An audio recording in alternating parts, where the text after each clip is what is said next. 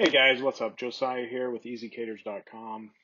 Today, just doing our afternoon review here of relative volume signals, and I also have several opening range breakout signals I wanted to go over that kind of play into both the opening range strategy, breakout strategy, and the relative volume kind of signals. So, first of all, just a quick review of some of these symbols. So, Nike, I had mentioned in the morning review that yesterday we had this volume signal as a type of potential pullback entry here, and that one triggered today, and looks like it's working pretty well already, more than 1x your risk here on that trade. Nike also had some nice intraday signals. So you can see here on the opening range, we had a 30-minute signal here, and inside that we also had a 10-minute and a 5-minute. And the 5-minute and the 10-minute, if you'd just taken those as bar breaks, those worked really well. The 30-minute, of course, worked fine as well as an opening range breakout trade. So a lot of times, and I have an opening range breakout indicator on the site, and the very best opening range trades that I have seen are these opening range breakouts that come from a volume signal where there's this pent up volume energy in a way, where we've got this indecision candle, high churn, and then we break out of that range. Those can really trend for the rest of the day. And you can see here, this is a good example of that on Nike. This 5-minute is beautiful. 10-minute is pretty ideal as well. And then we have a nice little kind of continuation inside bar pattern there that worked, and several little pullback trades that could have worked in the afternoon. Let's see here. PayPal, we had an hourly indecision candle on high churn. Inside that, we had a 30-minute smaller 30-minute churn candle that would have given a much better risk to reward ratio as a breakout. And so that one easily got to 2 Rs plus. And we also had this nice 1, 2, 3 continuation pattern inside that breakout that you could have taken on several different time frames. But this 30-minute had a nice little risk to reward ratio of an additional 2 Rs there, 2x your risk. You can see it on the 10-minute was a nice little pullback. It looks like we had a 3-bar pullback on the 5, triggered, then had a tiny inside pullback before it worked. So that's how PayPal worked out today. And that one also on the daily, I think I had mentioned that this morning on the morning review. It had 2 volume churn bars in the past 2 days here, and then today we triggered that. We've retraced most of that move from this morning, and so we're going to have to wait and see if this is going to work out for bigger profits here. But it looks like it triggered pretty well today, and we might just have to be a little bit patient on that one. We'll see. DWDP had a volume signal yesterday. I mentioned that this morning. Broke out of that. Now, this one didn't close nearly as well as the other two, but we did have some volume come in here at the lows, kind of indicating there's some support there. So that gives you a little bit of reason to hold on and see if we can get some better moves there. Several intraday signals there for range kind of traders if you were looking to just snatch some up at the lows and sell them up as we broke back up toward the highs of the range. LB had a nice opening range breakout. Again, on the hourly, we had this indecision candle on high churn, broke beautifully to the upside. If you see here, we had the 30-minute was super high churn volume, and then inside that, we actually broke that one above, and so that one just worked within the first 2 hours there. Gave you probably, it looks like that would have been at least 2 Rs, maybe 4 Rs, depending on how you set your stops. So that one worked really well. On the 20-minute, it had this indecision on lower churn, and then the churn showed up on the next candle, and that one would have worked as well. 15, we had this 15 with an inside 15 on high churn. All of these signals worked really well.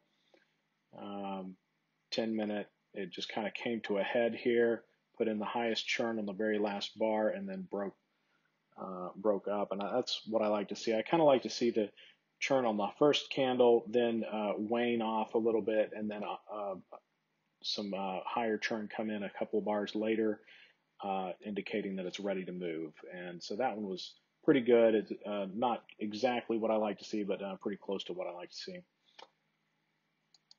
CMCSA. Let's see here. This one had volume churn on the yesterday's candle and today's candle. This, I think I had mentioned this morning. So we're just kind of churning here at the bottom of this pullback, and so we hopefully will break to the upside and get a nice swing trade out of that. It was basically just sideways all day today. MU, this one had a nice opening range breakout on the hourly, 30-minute, 20-minute, 15. It was a really ideal opening range trade. Probably the best one was the 30 here on a break above this red candle with a stop under the entry candle. And it looks like we also had some smaller time frame entries, maybe on the 10 here with a 1, 2, 3 type of setup. Then we had several pullbacks in the afternoon, and those were probably ideal on the 15 and the 10. And those worked pretty well back up into the high of the range. Today was kind of a rangy day, of course, in the market, so not quite as easy to trend trade as yesterday. Disney, though, was an exception to that. It behaved really nicely all day, so we had 15-minute opening range churn on this one that worked beautifully immediately, and within the first 30 minutes went straight to target. And then you can see it on the 10 as well. It had, on the 5, it had a 5-minute indecision, inside 5. Both of those triggered at the same time and went straight to target. Then we had this nice pullback marked on high volume churn here with the relative volume indicator on both the 10 and the 5. That one worked beautifully all day long. And then basically every 5-minute pullback, it was just, the churn marked the top of the thrust, and then we pulled back. Churn marked the low of the pullback. Again, we break upward, put it in a new high. Volume stops the high. We pull back. Volume stops the low, and it's just the same kind of ping pong look all day long, just bouncing back and forth, back and forth. Beautiful uptrend all day long. And so there were many, many opportunities to get long on Disney today. AMD, nice opening range breakout on high volume churn here. The hourly, not so obvious, but the 30-minute was beautiful. It worked immediately. 20-minute, 15-minute all worked. The 10-minute had an inside sell-off here before it triggered, and then it worked beautiful. And I don't see anything. So on the 5-minute, we had a indecision candle, sold off, put in a little bit of churn here at the low of that sell-off, and then took off. And I actually was trying to get an order ready right here as this triggered, and I wasn't quite fast enough to catch that. So that was a little unfortunate for me, a little frustrating this morning. Then NTNX, it was kind of a choppy, sloppy chart all day, but it did have an early morning opening range setup where we had a 15 kind of like large wide range indecision candle, then an inside 15, both on high churn. On the 10-minute, you can see it here as well. 3 high churn bars right in a row, all inside each other, and then it breaks to the upside, and that one would have been 2 R's there. MGM had another opening range breakout on high churn. Like I said, the opening range breakouts, I really like combining those with high volume churn, which can indicate that there's some, gas in the car to take us to target after the breakout happens. So But this one you can see there's several different entries here on the hourly 30, inside 30, inside 20. We have an inside 15 here, giving a second volume churn signal inside the first one. Same thing on the 10 here. This one was pretty ideal and pretty clean. And the 5, you can see it as well. Looks like there was a nice pullback here. It gave a little bit of a volume signal, not perfectly clean, but that one would work too. Monster. This one I talked about a couple of days ago in a video about the swing trade setup here at the high of this range, where on the longer term charts we were selling off to the low of this range here. That's been tested several times. You can see some beautiful volume signals on the weekly chart here that have all worked perfectly. And so we're in the middle of this range here that had a volume signal on the weekly, and it had been just kind of bouncing back and forth between volume signals here on the daily. And like I said, there was some likelihood that we were going to come back down and revisit the low of this range, or as I had suggested, if we broke above this churn candle, that could squeeze out all the shorts and add some fuel to the fire to take us back up to this this area up in here. So that's what we've been doing the last 2 days. That trade's been working really well. LVS. Let me switch back over to my intraday chart. We had some churn on the opening range as well.